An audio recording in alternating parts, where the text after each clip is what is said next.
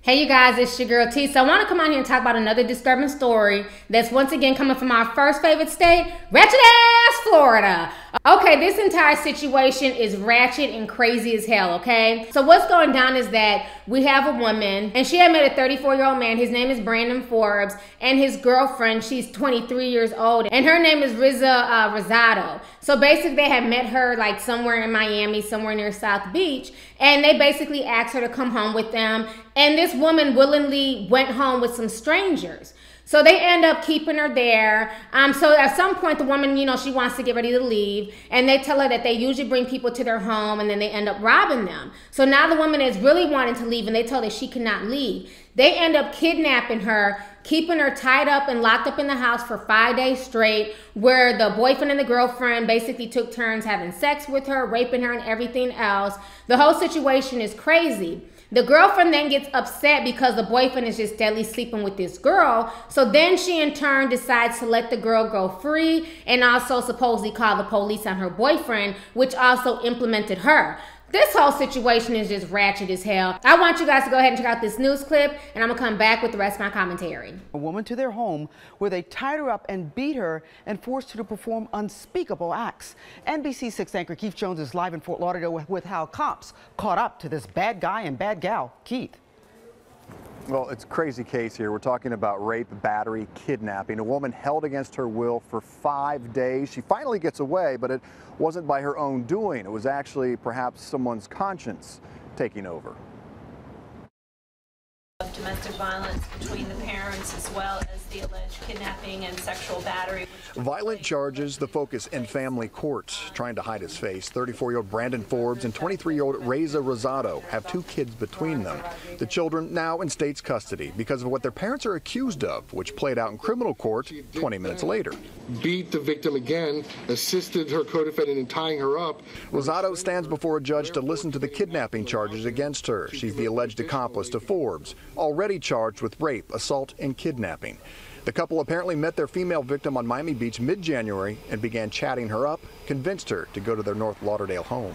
They spent the night there. The following morning, it seems in conversation, either one of the members of the couple mentioned to her that they often go out and meet people and then commit robberies. According to the arrest warrant, the victim was now in fear, tried to leave, but Rosado and Forbes didn't let her. They proceeded to keep her against her will inside this apartment for several days, during which time he sexually abused her. Her legs and hands bound, according to the report, kept against her will for 5 days, all the while being sexually assaulted. There was an argument between the couple about the sexual abuse of the victim, which then led them to beat her. Perhaps guilt or decency sets in. At some point, Rosado does the right thing.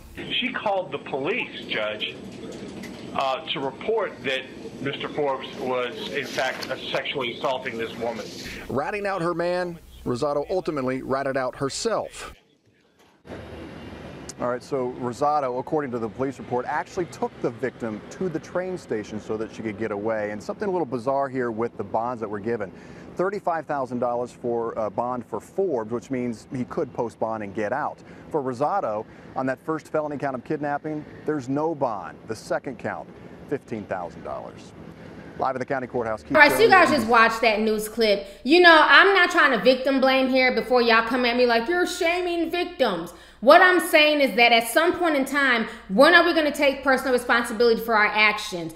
I'm sorry, neither one of these people look like they're playing with a full deck. They both look like they're a few eggs short of a dozen, okay? This girl is claiming to be 23. She claims to be 23 years old, yet she looks like she's about 33. They look like all they do is just sit around and do drugs all day. I'm sorry, but I personally would not have walked with either one of these two to the corner store to go get a quart of water, let alone go back to their house to go sleep with them. You got a lot of people out here who are just thirsty. I don't know if they're looking for attention, if they're just looking for sex, but the whole situation makes no sense. That you would put yourself in harm's way to walk off and go to a stranger's home when you don't know what that person has in their home. She's very lucky that she was not killed. This is 2016. There's so much information out here of people putting themselves in crazy situations and either ending up seriously hurt or even killed. I don't understand why people are chancing things and potentially putting their life on the line. It just makes no sense whatsoever. Now back to this deviant deviant ass couple, they both need to do time. I don't understand why this man's bail is so low, and then from what I'm hearing today is he's out on bail currently. You know, they both need to be thrown under the jail. This is sick. And it also leads me to feel like, are there other victims? You know, these people seem way too comfortable with this woman. They must have thought that once they let her go, everything would be all good and she wouldn't call the police. It makes me feel like they must have gotten comfortable because they've done this time and time again. And I bet you there's multiple victims. And another thing that bothers me is that both of these people have 2 children together. So where were the children this entire time where they were busy kidnapping and raping this woman? You know, this is some crazy ass shit. I can just imagine what these children are being exposed to. They definitely need to stay in foster care and be put in a different home. They do not need to go back to either one of these psycho ass parents. You know, this whole situation is crazy, but we have to be smarter as people, not just women, but men too. You know, we have to be smarter. This is no different than that man who went to go meet with some girl that he met off of the internet. You know what I'm saying? I think he was talking to her on Kick. He done lied and said he was balling and everything else. And then he goes to go meet with an 18-year-old girl like 2 o'clock in the morning in the damn projects. And then his ass ends up shot in the stomach. You know, it's like, where is the common sense? You don't go to just go meet up with a stranger that you don't know. You know what I'm saying? You don't go back to a stranger's house that you don't know and then expect nothing to happen to you. You know, this is just insane to me. So anyways, let's go ahead and get the discussion popping. Go ahead and leave a comment. Let me know your thoughts on this entire ratchet ass situation, honey. That's once again coming from our first favorite state, ratchet ass Florida. So go ahead and leave a comment. All right, deuces. Hey you guys, it's your girl T. Make sure to subscribe, like, and share my videos. You can also visit lovelyt.com to purchase any merchandise. Also, don't forget to click the boxes down below to watch any of my previous videos. Talk to y'all later. Deuces.